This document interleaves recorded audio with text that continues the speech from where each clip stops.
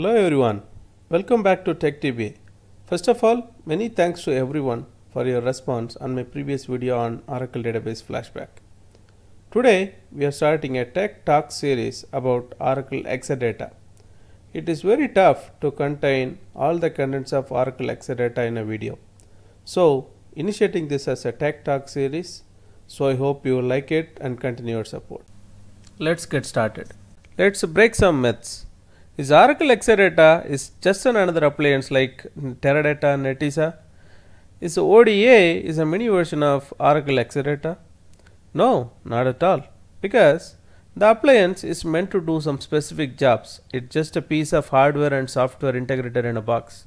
But Exadata in no comparison with any of the appliance due to its intelligence built in its storage servers, and its configuration makes it ideal for any database machine.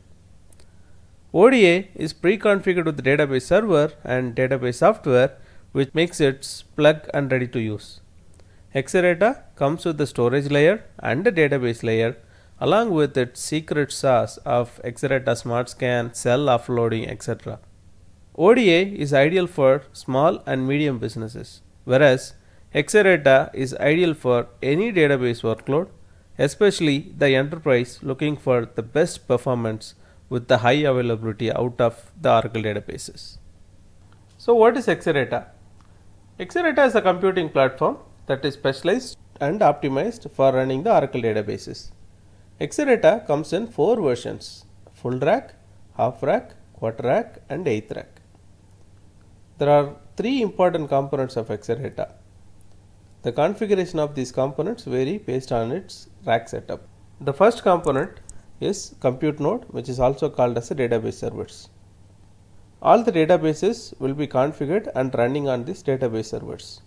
Second component is a storage node, which is also called as a cell servers. All the database contents including data files, archive logs, etc. get stored in the storage servers through ASM. But the storage servers are intelligent enough to understand the database requests and offload the database operations at the storage layer. Usually there are 2 types of storage layer configurations called extreme flash and high capacity. Extreme flash contains only the flash drives, which provides better performance with less capacity, whereas the high capacity includes physical hard disk with a few flash drives, which provides more storage space for the database. Usually quarter and eighth rack comes with 2 database nodes and 3 storage nodes. Half rack comes with 4 database nodes and 7 storage nodes. Full rack comes with 8 database nodes and 14 storage nodes. The third component is InfiniBand. InfiniBand provides network connectivity between storage nodes and database nodes. Each InfiniBand link provides 40 gigabytes of bandwidth, which is many times higher than the traditional storage or server network. There is another component which is Integrated Lights Out Manager, which is an ILAM. ILAM provides advanced server processor hardware and software that you can use to manage and monitor your Sun servers. In case if the server having issues like hang or reboot, you can get console for the host and reboot the servers remotely using the ILAM.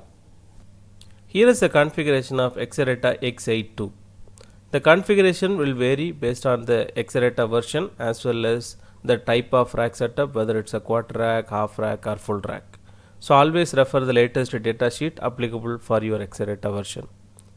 So here are the Exadata features: Smart Scan and cell offloading, hybrid columnar compression HCC, the storage indexes, the smart flash cache, the resource manager IORM and DBRM, and much more with respect to Exadata. We will discuss about each and every feature in our upcoming talk series session. Stay tuned. So until then, like this video, share this video on the social media with your friends, subscribe to Tech DBA and visit my blog site techdba.wordpress.com. See you all again on the next Exadata talk series. Thank you.